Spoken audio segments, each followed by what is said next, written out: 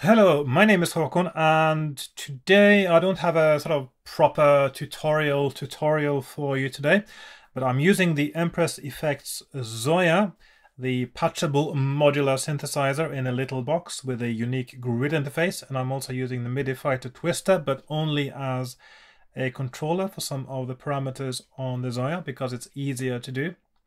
There is nothing I do with the MIDI Fighter Twister I couldn't have done by just pushing the right pads on the Zoia and controlling it that way, but it is easier having it over here.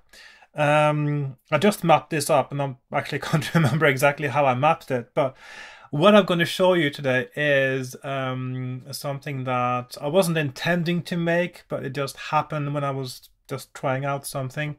I have noticed there's a trend. I see it on Etsy, I see it on YouTube, I see it other places when people make their own DIY synths.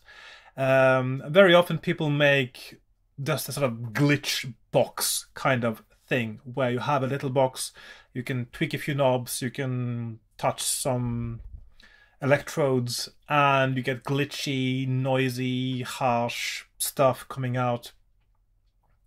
Which is quite appealing to some, and of course it has its musical uses as well, especially if you combine the harsh, noisy with something smooth and melodic. You can get that contrast, just like you get a contrast between digital and analog, and you can get contrast between fast and slow, etc. You can music is all about contrast. Or contrast between loud and soft as well, of course. Contrast between sound and no sound. So I just thought I'd show you today just a very simple method of creating glitchy, noisy, sometimes even a bit rhythmic noises on the Zoia. Right, so what I've done here is I've got an oscillator with an FM input. I've also got a duty cycle input here. And then I thought I'd just control it just with a high frequency LFO just to see how that affects things, because now it's set to 0 here because I haven't set any speed here, but I'm controlling this with the MIDI Fighter Twister. I've got swing amount, which I got connected with this one here, and right now that is, I'll just put it at 0 there. Phase resets, which I've connected to something else. I'll get back to that. And the LFO goes into a clock divider, and that's one way to get an even faster rate than the LFO. The LFO has a maximum speed of 2,400 beats per minute, which isn't that fast when you think about it. But if you put it into a clock divider, you can get much faster speeds. And I'm controlling that with these knobs here. The output of the clock divider goes into the LFO phase reset. In addition, the output of the clock divider also goes into, but via some multiplier modules here, so I'm controlling the with the MIDI controller, I'm using the multipliers to control it. So it goes into the frequency of the oscillator, and I can adjust by how much, and it goes into the duty cycle of the oscillator, and I can adjust by how much. So let's just listen to it, shall we? I've also got an output volume, the oscillator volume knob here. I've also got some reverb and delay going. Let's see.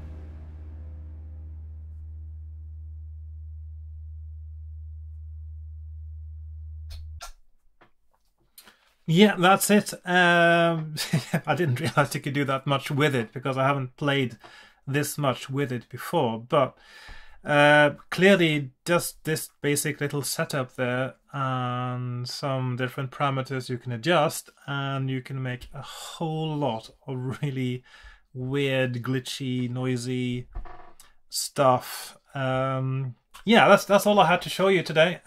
So yeah, nothing really fancy. Oscillator, LFO, clock divider, some connections between them, and also a delay and a reverb at the end. And that's it. So thanks for watching. I hope you enjoyed that. If you did like it, please like, comment, share, subscribe, all those things. Join me on Patreon if you like what I do. And I'll see you again in my next video. So thanks again for watching, and goodbye for now. Bye-bye.